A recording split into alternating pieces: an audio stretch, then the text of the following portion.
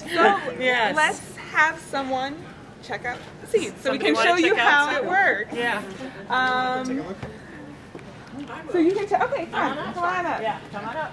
You're not shy. So here's I'm specifically looking for Roma tomato. Okay. Good luck. Bam. Roma tomato. Oh, it has its own envelope. Yep. Yes. See, it has its own envelope. Yes. It says Roma tomato. Yep.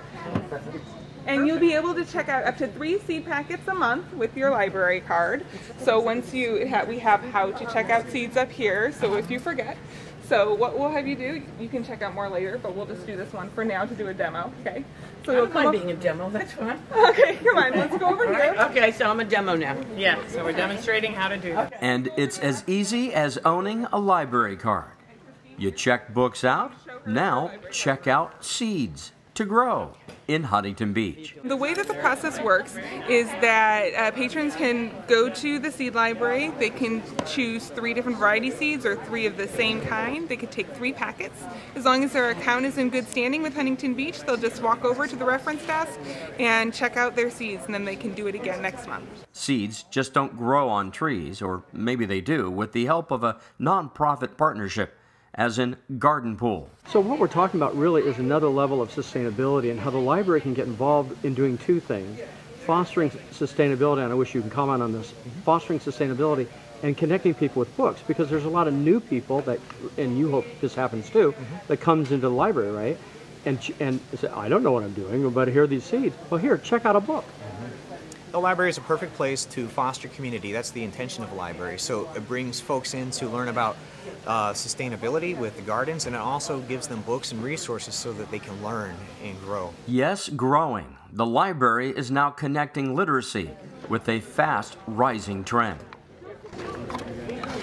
I'm excited because I've read about seed libraries through Seed Savers Exchange and other groups over the years and online, and I was always hoping that we would have one out in this area.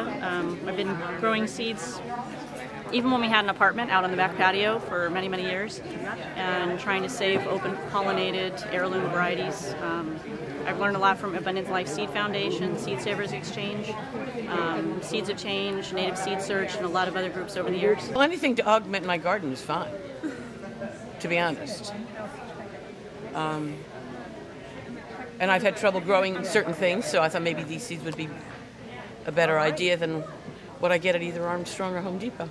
Learning early about sustainability, along with the importance of literacy, brings a strong benefit for a life of discovery, which is true for Laura's children. I hope that they'll be interested in growing their own food someday too, you know, to learn seed to final harvest.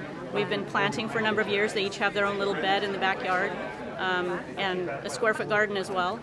And so we've tried different techniques to help them learn, especially as seed saving and growing from seed is becoming a lost art. And as more and more people are in the cities or trying to buy in the grocery stores, you know, it helps them to connect with the earth and to see the process and to be patient, because it's not something that happens just overnight. You are officially the first checkout of our seed library. Oh, I love it. From the library, inside the library, I'm Matt Liffring for Surf City Highlights.